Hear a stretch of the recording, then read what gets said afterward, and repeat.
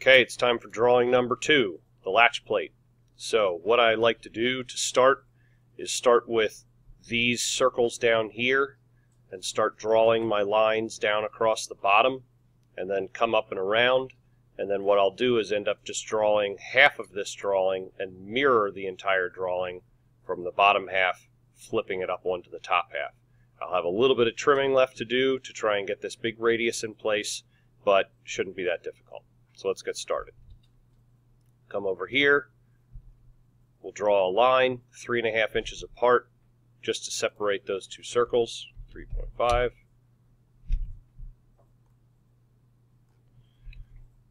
These circles right here is a 1/2 inch drill, 4 holes. A drill is a diameter. So I'll put a 0.5 inch diameter there. You can just hit the space bar, grab the tool again. That brought me back to the radius tool, so I'm going to do a 0.25 radius. So now those two are separated apart. I'm going to do a 9/16 radius for this corner down here.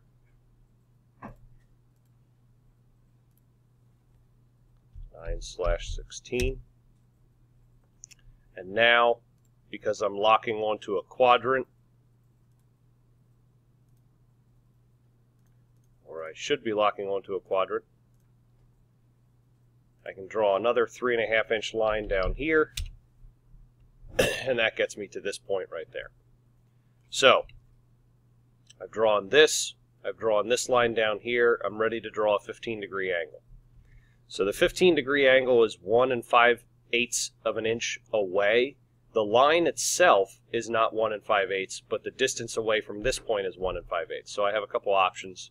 I'll draw a line from here, come out 1-5/8, and I'm just going to draw a line straight up in the air.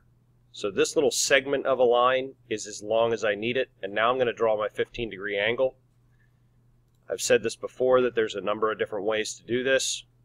You can either lock it right into 15 degrees. That seems to be one of the easiest ways. You can also use the less than symbol and lock it into 15 degrees that way. So I can only have 15 degrees.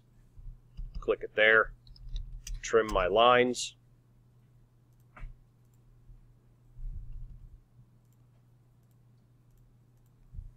And now I have that 15-degree angle. Now the next up, I'm actually going to skip this line for right now, even though I can figure out what angle it is, but I'm just going to skip it and come the whole distance from the very start point to the very back of this drawing, 6 5/16 of an inch.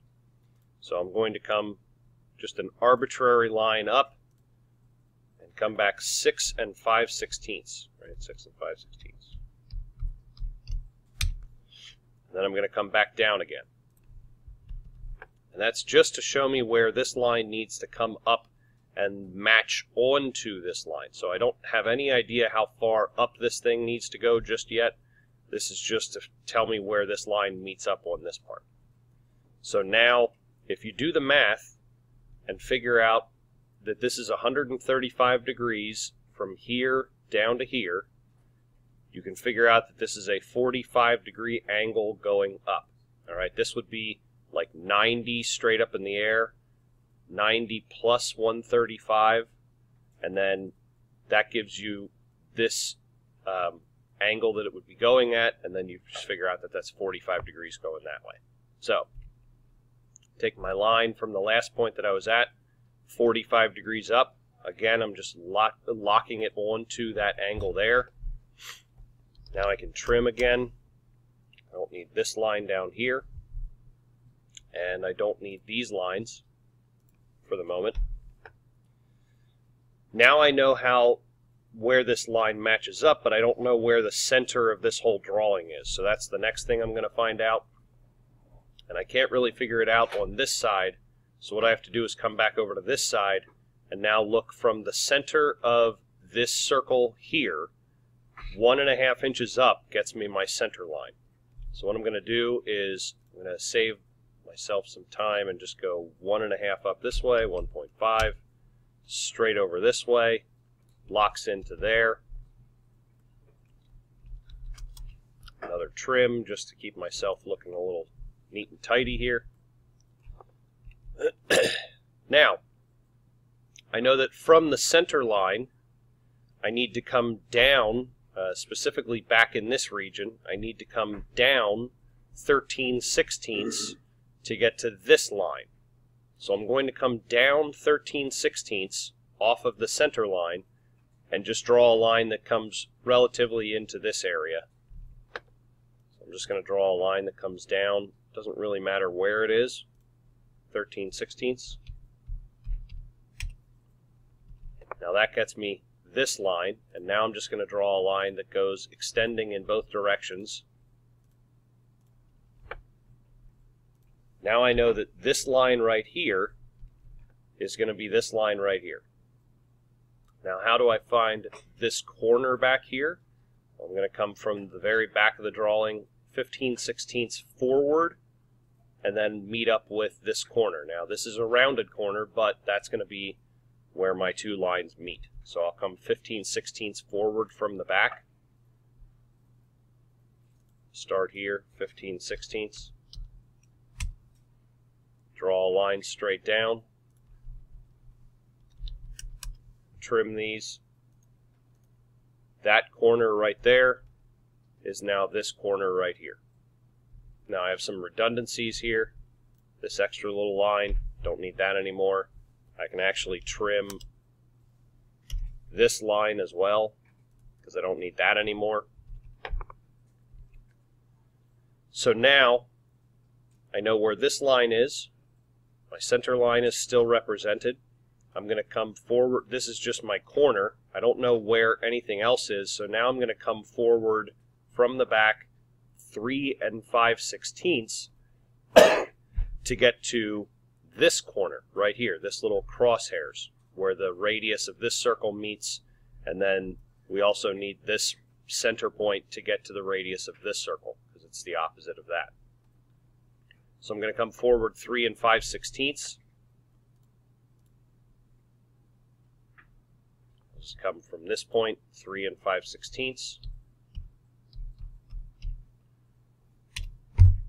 And I'm going to draw a line straight down, and then I'll connect this line right here over to there. So now I have the corner where these circles are going to line up from. So I'll do some trimming again.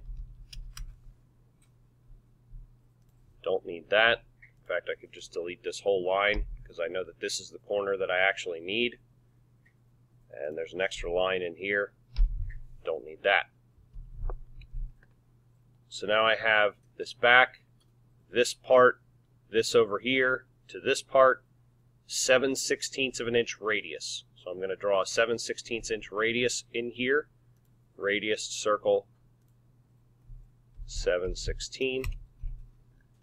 Now the other one is a 2 1/16. Now that's coming from up here, but since this point is the center point of this 2 1/16 radius circle, it doesn't tell us that, but because this one's represented over here, we are to assume that that's going to be the same on the top and bottom, because it doesn't tell us any different.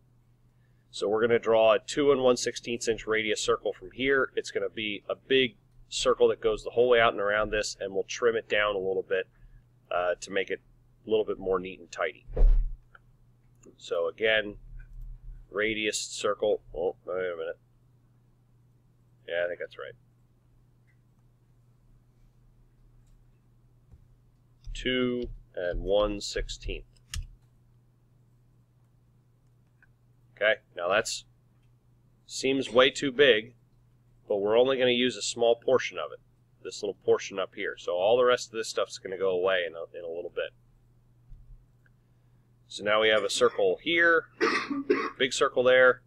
The last part of this is that we just need to find this front part, and then we're going to take all this stuff and duplicate it up, mirror it, and get it up onto the top half. So we just need to find these lines out here. Off of the center line, it's 5/8 of an inch down to this line right here. It doesn't tell us how far into it this way it goes, so we're just going to draw one line, and then we're going to have to trim it after we do our mirroring. So we're going to come off the center line, down 5/8 of an inch. Let me show you a trick. You don't have to, when you're drawing with a line or a line tool, you don't actually have to draw a line. If you just hover over an area, so I don't have anything locked onto this corner right here, if you hover your mouse over it and the green box appears, and then you drag your mouse down, you see that that green is extending. If I just type 5/8 right now, it will extend down to that line. So I didn't actually draw a line right there, I just extended down to it.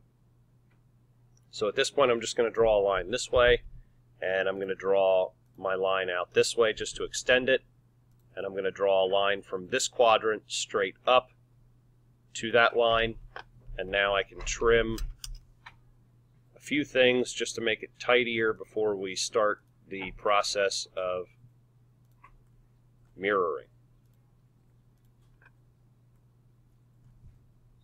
So I don't need this line right now, I don't need that line anymore. I need this corner, I need this big guy. This is my center line, so that's important. So now I think I'm ready to mirror. So I'm going to select everything on the page. I'm going to go up to mirror. It says specify the first point of the mirror line, that's the center line from this point. Specify second point, I'll just come out to this point. It says do you want to erase the source objects? I click no. And now I have my whole drawing. I just need to do some trimming. So we're going to trim. Start with getting rid of all this big stuff here. And the opposite going this way.